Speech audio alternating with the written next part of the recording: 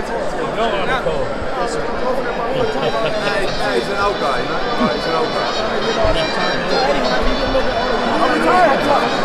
What, same size?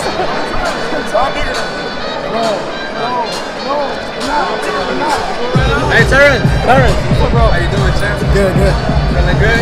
Feeling good. What brings you to Texas? Just trying to get out here? I mean, it's a good fight. You know, we got Ramirez, we got Hooker. I think it's gonna be a good fight. So I'm coming here. You know, I'm looking forward to it. How are you enjoying the transition into being a promoter now? Well, you know, I've been a promoter for a while now. You know, so you know, it's great. You know, I'm happy with the way that everything's going. When can we expect to see you back in the ring?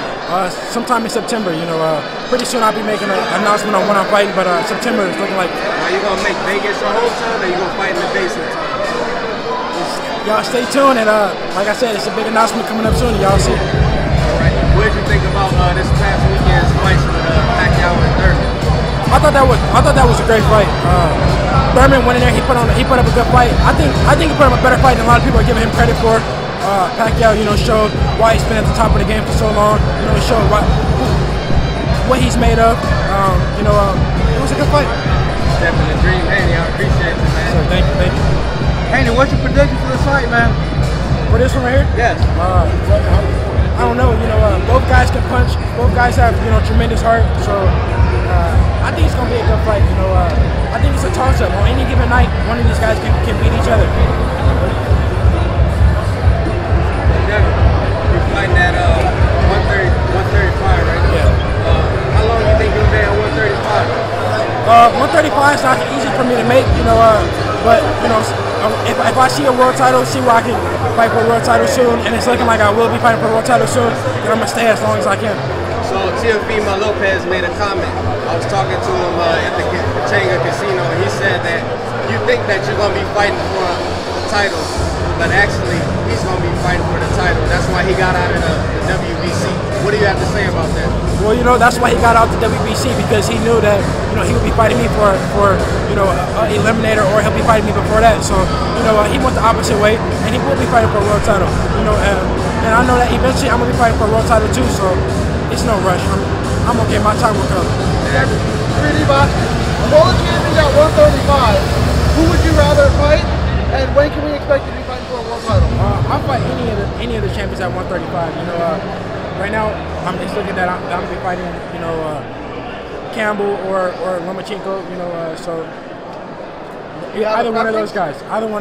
You know, the winner. You know, I want to fight the best. Bob Aaron was right over there. I don't know if you got to see him. Obviously, Teofimo Lopez, his 135-pound prospect, had some words for you. Say anything to him?